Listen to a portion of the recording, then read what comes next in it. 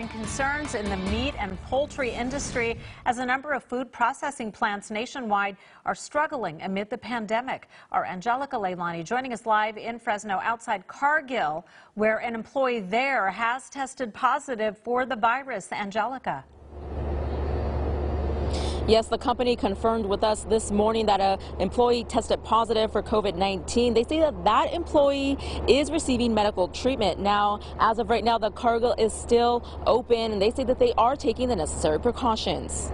Cargill, a food processing company, is among the latest in the Central Valley to confirm an employee tested positive for COVID-19, but they're remaining open. In a statement released this morning, Cargill's spokesperson says, "Our focus is protecting the health of our employees and preventing the spread of the virus. Cargill is working closely with local health officials to ensure appropriate prevention, testing, cleaning, and quarantine protocols are followed within our facility." But other food processing plants are shutting down. In Kentucky, at Tyson Foods, production came to a halt after dozens of employees tested positive. Here in the Valley, Reese Foods confirmed on Tuesday they temporarily closed several production lines in its Dinuba and Tulare facilities to keep employees safe, as several have tested positive. They released a statement saying, "Despite our focused efforts to keep our team members safe, a high incident of community spread has resulted in our decision to temporarily halt production." The closure is leaving many to wonder how the meat and poultry industry will move forward. Since the beginning, we've been concerned about COVID spreading throughout the agricultural community. We are operating because of the essential nature of what we do here, and now to see these recent episodes here locally is of concern. Ryan Jacobson, CEO of the Fresno County Farm Bureau, says harvest season for animals is time sensitive. You're talking about a very short window where these animals can be processed.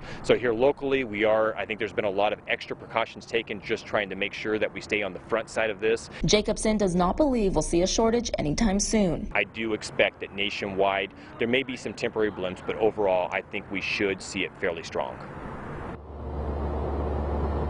And health and food experts I spoke with say that the food is still perfectly safe to consume, that there has been no reports from the CDC or the FDA to state otherwise. Now, Jacobson says that the next crops that they're looking at within the ag industry are fruits and vegetables. They say that they're about 3 weeks out from the beginning of that season. They say that they are taking the necessary precautions to get ahead of COVID-19. And for more information, we'll have that on our website, yourcentralvalley.com. Reporting live in Fresno, I'm Angelica Leilani, ksee 24 Local News that matters.